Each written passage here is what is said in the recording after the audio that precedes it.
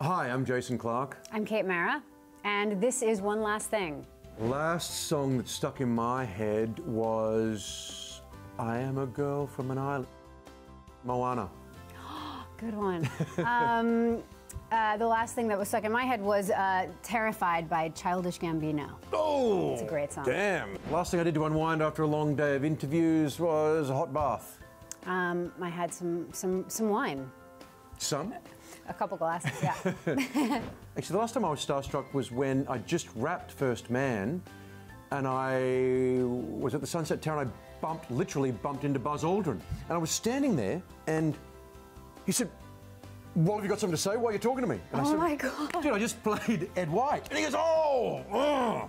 That's a really good one. Last time I was starstruck was I was at the BAFTAs with my husband because he was nominated, and Daniel Day-Lewis was there, and we were both like, "You say hi," and I said, "No, you say hi," and we argued about who would say hi first. Did anybody say? Oh, he's gone. I did. I was like, "Hi."